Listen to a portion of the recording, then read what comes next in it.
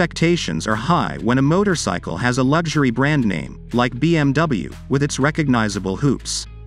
Expectations rise when a model has the R9T in its name. The R9T is the first model in the BMW legacy lineup, having debuted in 2013. Consumers, journalists, and custom bike builders all hailed the bike as soon as it was released. Following the release of the Scrambler variation, the Pure variant appeared in 2016 and is a little more understated. The base pricing is therefore $3,400 cheaper than the original model. Its straightforward design makes it ideal for anyone who want to customize their bikes to create something more distinctive and exclusive.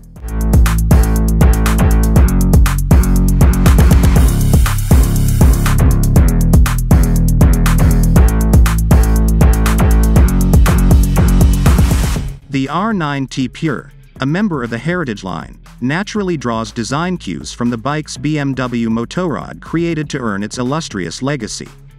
Flat twin motors, also referred to as boxer engines, were initially employed by the Bavarian business when BMW launched its first motorbike in 1923. The boxer configuration, which has been a trademark of the company since their first model, is still present in some of its products, including some of its best-selling ones, like the R1200 GS, even though it is not an exact replica of the original design. The R9T Pure's air and oil-cooled boxer motor, which serves as the engine, is arguably the most similar to the original air-cooled boxer motor.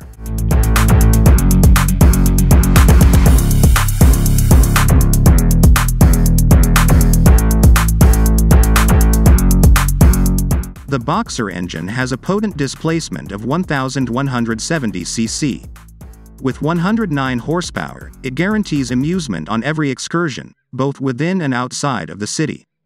Because to improved power and torque curves, it now operates more smoothly in the 4,000 to 6,000 revolutions per minute range. You can fulfill your desire to ride a motorcycle in a vintage roadster with the NineT Pure. This is powered by the well-known air, oil-cooled boxer engine.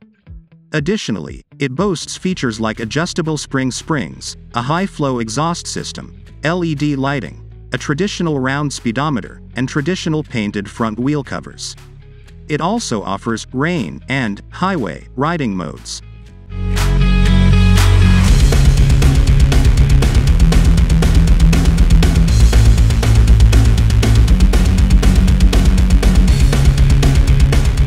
You may get the most of your machine by using the Pro Riding mode, which is an option.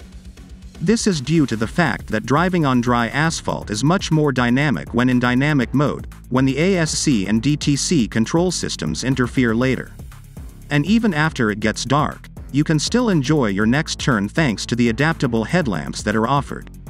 This is due to the fact that it boosts interior illumination up to a 25-degree slanted angle. You can see your destination more clearly in this manner.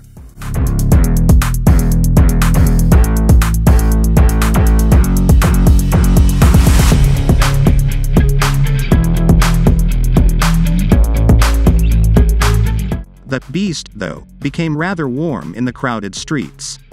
In those circumstances, temperatures over 260 degrees Fahrenheit. But if it weren't for the temperature gauge, drivers wouldn't even be aware of it.